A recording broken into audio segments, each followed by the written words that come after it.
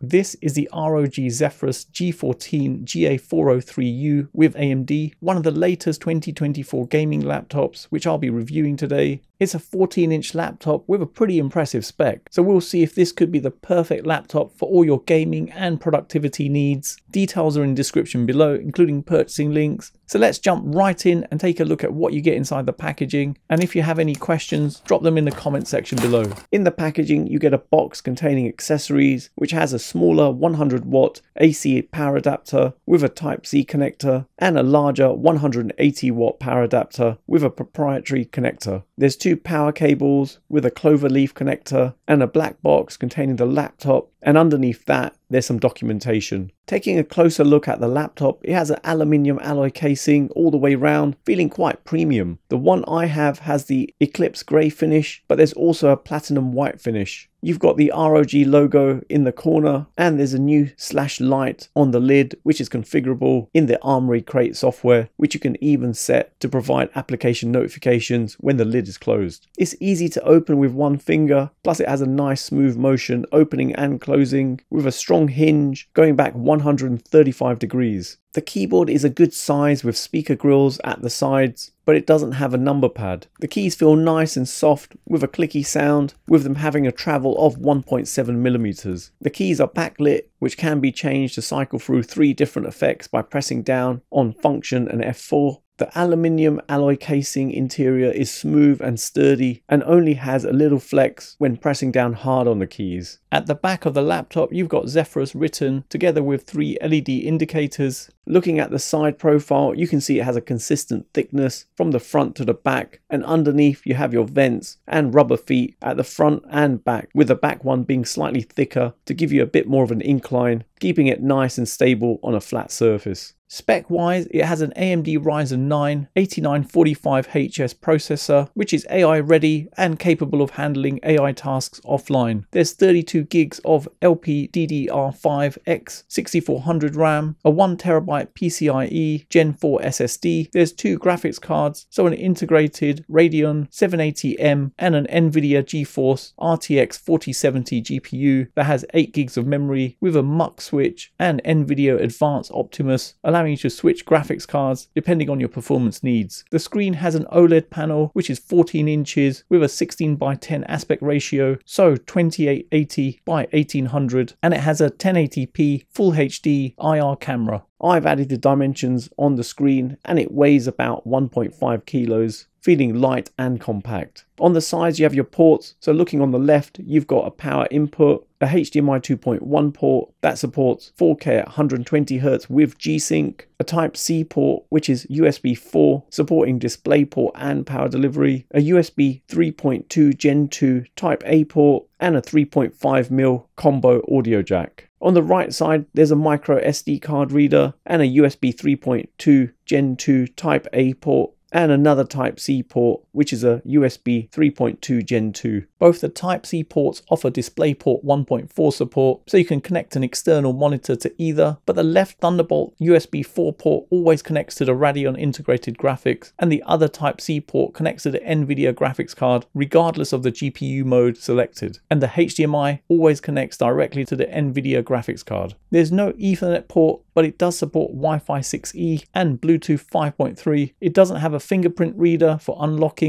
but you can use Windows Hello to unlock using facial recognition, with this spec coming in at just under £2,400, but there are other configurations in the G14 range, so check the link in the description below for other specs and prices. Upgrade wise, the memory is soldered on and there's no additional slots for upgrade, but you have the ability of upgrading the M.2 SSD, but no additional slots. The OLED display has a glossy panel, with it being the first 3K OLED display for ROG gaming laptops, with the bezels around the screen being pretty thin. It has a 10-bit depth supporting 120Hz refresh rate and a 100% DCI-P3 with an sRGB of 100% and a contrast ratio of 1,000,000:1. The colors and contrast levels are vibrant and sharp, looking absolutely stunning on the glossy screen, so ideal for creative work like video editing or Photoshop.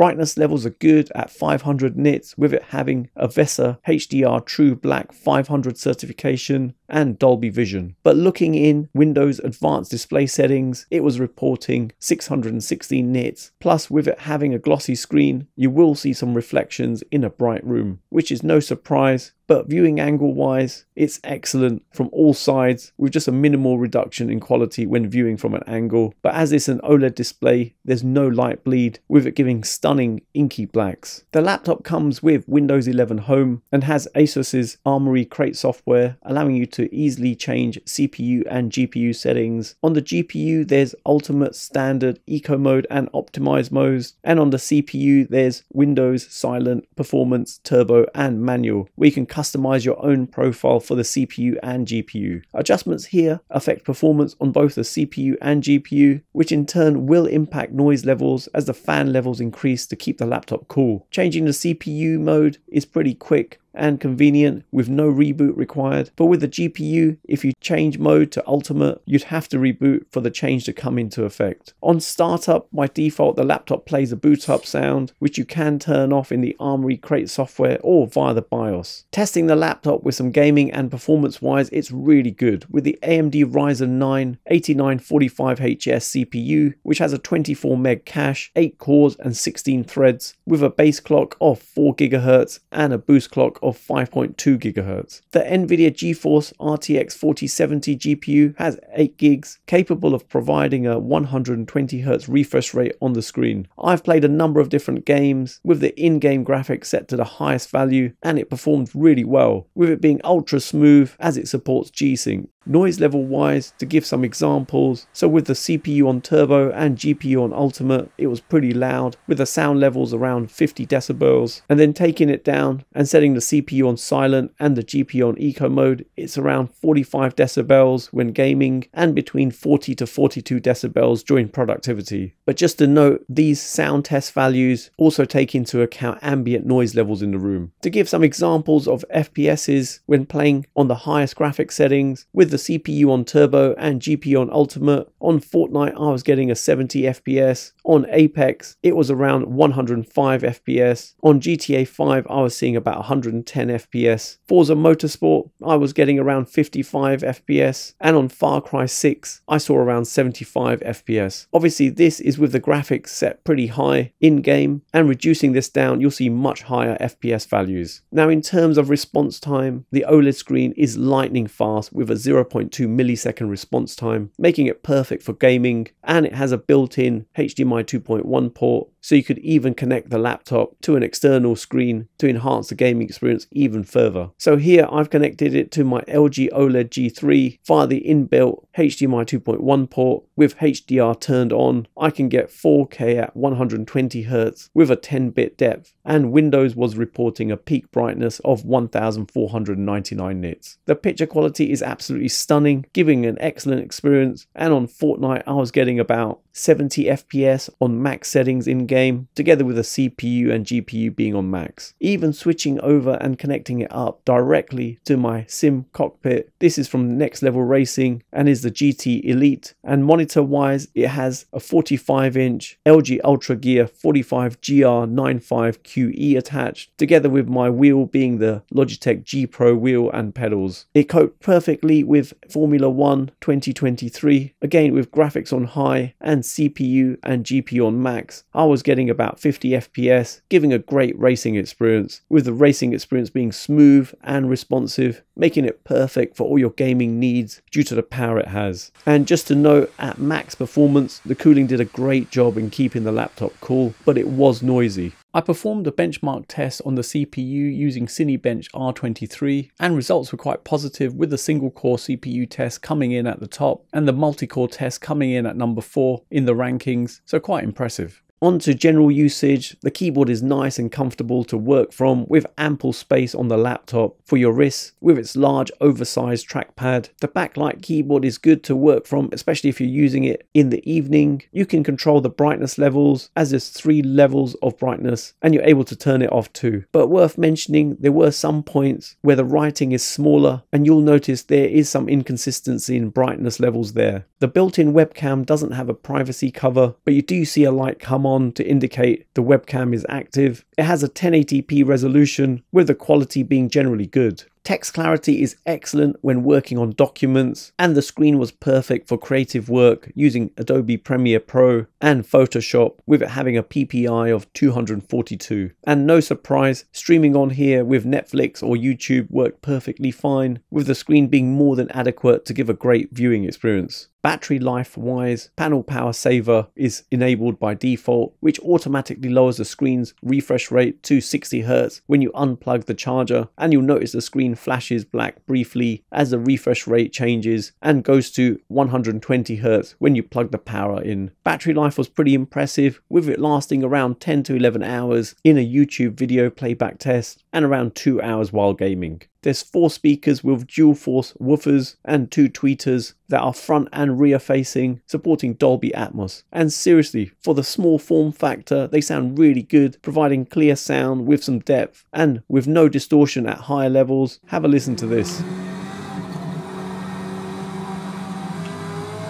It's probably the best speakers I've heard on a laptop, but I wouldn't say they'd replace having a good headset. And speaking of headphones, this has a high-res certification when used with headphones. There's also a built-in 3 microphone array, and my voice that you're currently hearing is the quality to expect from it, with me talking about 40 centimeters away from the mic. It also features AI noise cancelling technology. So with me typing, this is what to expect from the microphone in terms of quality.